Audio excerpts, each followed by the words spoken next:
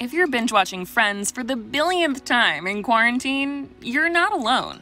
Monica herself is also giving the sitcom a rewind, and she's already found her favorite episode.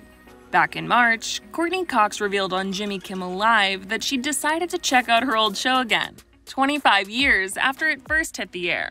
And now, after a few weeks of watching, she's sharing her thoughts. On Thursday, she gave Ellen DeGeneres her reactions and spilled which episode she couldn't get enough of. The Thanksgiving episodes are my favorite. And the first season, well, I'll be honest, I'm only on the first season, but that's the Thanksgiving one where we all had the flashback, and I was overweight Monica. And I loved playing overweight Monica because I felt so free. I could dance like you, just sit up and dance and have no problem at all. And I did love it. These are really good episodes. Okay, so that first Thanksgiving flashback episode with young Monica is actually in season 2. So Courteney got a little farther in the show than she realized. Her friend's recall is famously shaky. It's actually the reason why she decided to rewatch the show in the first place. I didn't remember at all. I was playing. People ask me all the time, will you do a quiz? Or let's play this game where see who knows the characters the most. I don't remember.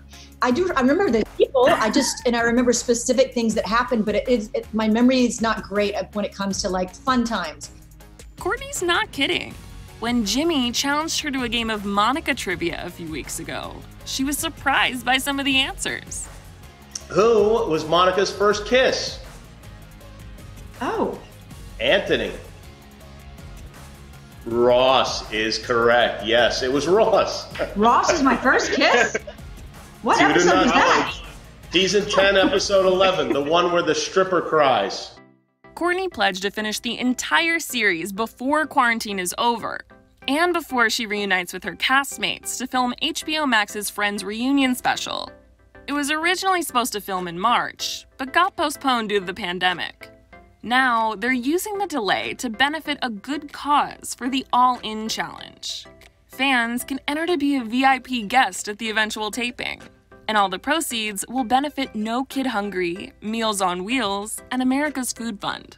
We've raised a lot of money so far, and you can still apply, and you get to have you plus 5 friends can come watch the show. And that's the first time, will be the 3rd time that we've all been in the same room in the last 15 years.